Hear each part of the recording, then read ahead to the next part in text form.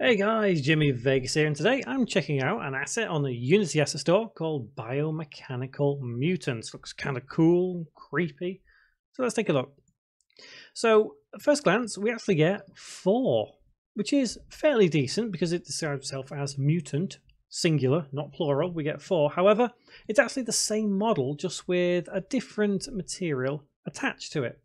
Quality-wise, it's not too bad at all. It looks quite decent, quite high quality considering that it is actually free, or at least free at the time of recording this tutorial. It does also say in the title of the asset itself, so hopefully by the time you see this it will indeed still be free. If not, remember, prices do go up and down all the time on assets.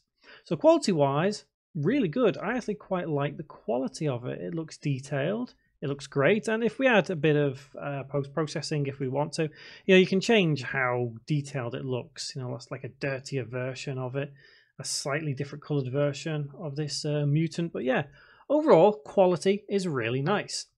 Quantity-wise, we get the mutant as we would expect, and we also get these ones as well as the demo scene.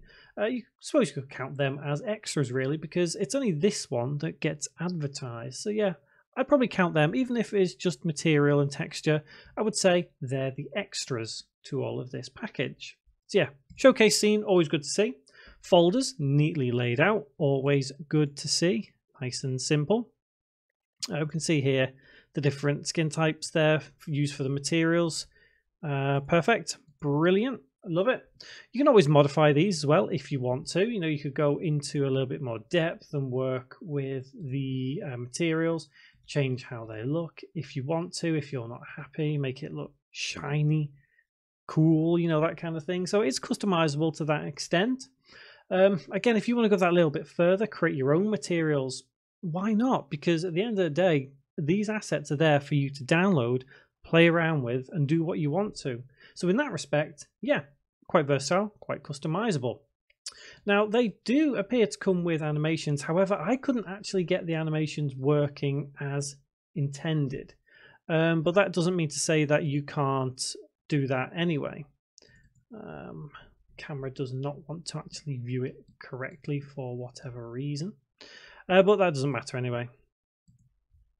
So, yeah, I actually quite like this asset. If you want to attach your own animations to it, you're more than welcome to, because they are set out that way, so you can attach or create the animation yourself if you wanted to. Usefulness, I'd say they're quite useful in a lot of different ways. If you're going for a sci-fi, gritty, spooky, scary, even a survival horror style game, these are probably going to fit in really well. It's like a stalker kind of enemy. I mean, you can see what style they're going for realistically just by looking at the face there.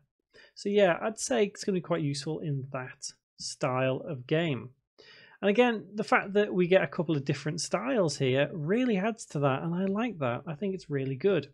And obviously the more bloodier style or messier style on both of them, always good to see. So I really think there's a lot of variance here for you to use in a game. As I said, it's free. File size is just under 320 megabytes. Now that does seem a little bit excessive for what it actually is, but if you're going for a real high quality game, that's not really going to be too much of a problem dealing with that size package. So 320 megabytes, I'd say, yeah, it's probably just on the edge of acceptable. So as you guys know, I don't rate assets. I either recommend them or I don't, and I think I'd recommend this. Not for everybody. Beginners, probably would be nice for them to play around with and do this kind of thing too, just to explore what they can do to an asset. So it's going to be useful for a beginner in that way. But to use it in an actual game and create the animations and animate it yourself, maybe you're going to need a little bit more experience and knowledge in Unity. But other than that, I think these are really nice assets. Really, really nice. And I can see them being quite useful in a lot of horror style games. So yeah, I would recommend this asset. So guys, have you tried it yourself? Have you used this in a game? If you have, let me know what you think of it. Let me know how you've used it and what it's for and what you've done to the asset, because I'm always curious what people do use these assets for. And if you've got an asset on the asset store yourself, please let me know as well, because I'd love to check it out and possibly review it in one of these little review videos.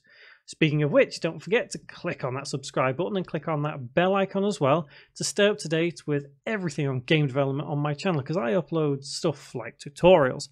I upload indie games, their playthroughs. When my fans have made games, I play them and put them on my channel for you to see.